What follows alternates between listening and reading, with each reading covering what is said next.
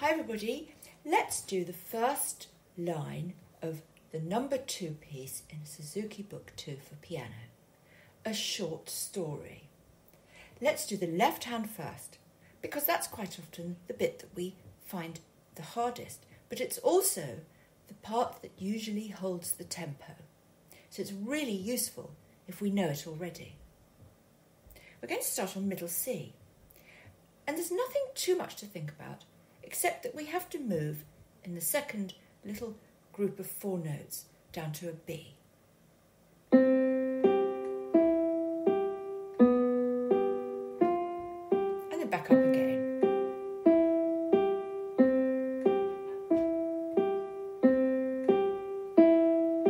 And then we've got to leap down and do this rather grand shift.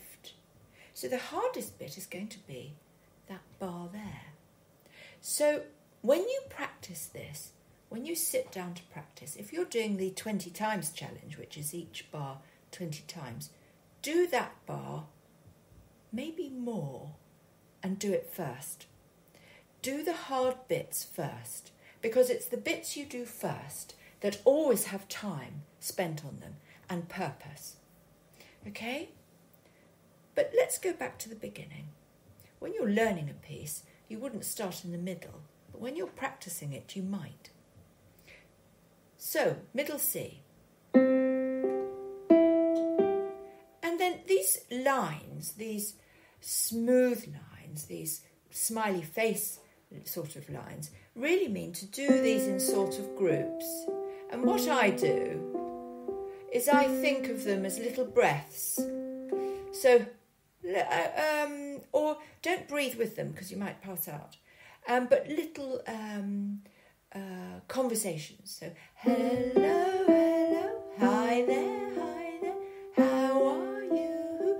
I'm okay, thank you. Do you see what I mean? If you do that, it kind of helps with that beautiful smooth rhythm. And you're keeping it all in a sort of tidy way. That's something I do. You might have another idea that you use.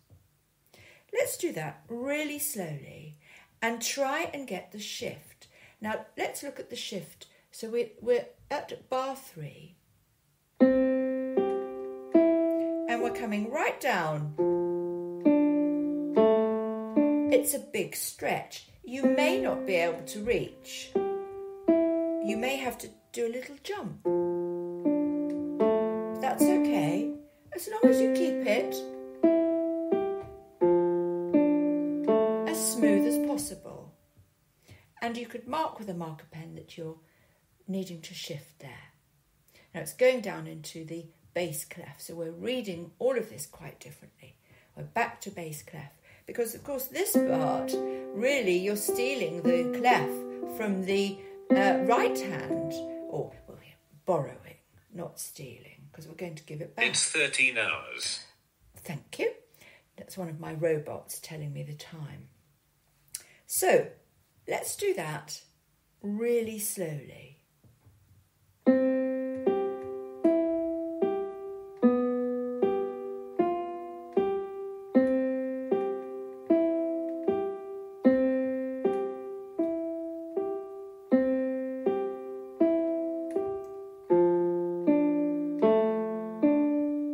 Now what I'm doing is I'm holding the first note down to give it a bit, the first note of each group of 4 semiquavers, quavers, sorry. I'm holding them down to, it just adds a bit of resonance. So if you're on an electric piano and you want to do that, I'm going to suggest that you do. But it doesn't say pedal or anything like that on the piece. So have a listen to the way it is produced on the recording, the official Suzuki recording. I don't like the way an electric piano can be a little bit stunted and lacking in feeling. And because this says expressive, I think it sounds more expressive if I do that. You don't have to. So we've sorted out our movement. we know the time. That's common time. So it's 1 and 2 and 3 and 4 and. 1 and 2 and 3 and 4 and 1 plus 2 plus. Do you see? So that's where you get the 4. But these quavers obviously are half notes. So they're. I'm going to do some theory classes, by the way. I'll start those in a short while. I think we need to start using the note names now that we're on to book 2. I've avoided them to now, but I think it's important. So, but there's no point in throwing you in at the deep end. So we're going to start quite gently. Hopefully you know what clefs are. Hopefully you know what the stave is, and hopefully you understand whole beats, quarter beats, half beats, etc. So let's have a look at this right hand. Don't be frightened. It's very pretty. Now we're starting on this top G, and the next note is an F, and the next note is an F as well, but there's no rest in the middle. So we're going to hold that while we play 2 notes on the left, okay?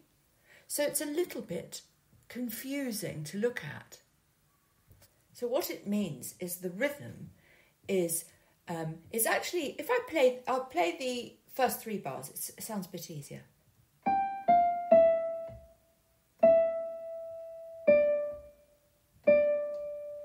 Do you see? Da da da da da da, bit out of tune. So when we put the left hand with it, we're lifting, down, hold, up, down, hold. So it's very important that you use those rests in that right hand. You must lift up. It's very important because it's going to change everything. So up, hold, up, hold. Okay? It's going to take a little bit of listening to. Listen to the recording, you'll understand it then. But really hear those rests. The absence of sound is a very important tool in music.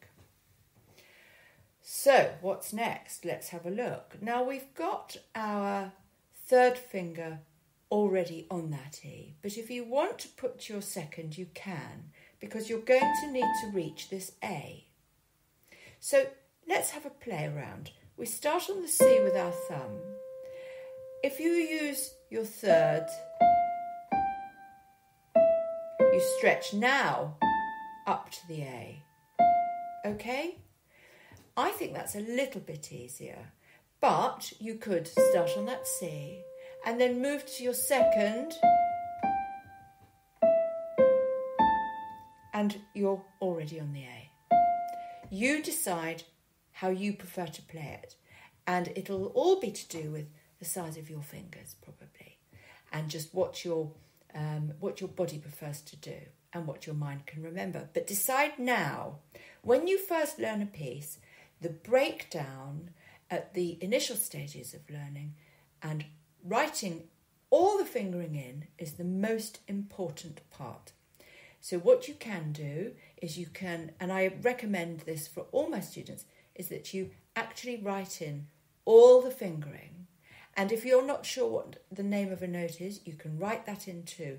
It really doesn't matter because you will stop looking after you've played it a few times. So I think that's a really good idea, okay? So I think that's it. A short story. What a lovely, lovely piece. I'll pop it up later, I'll perform it in its entirety, and I'll pop that up for us later on, okay? I love this one, actually.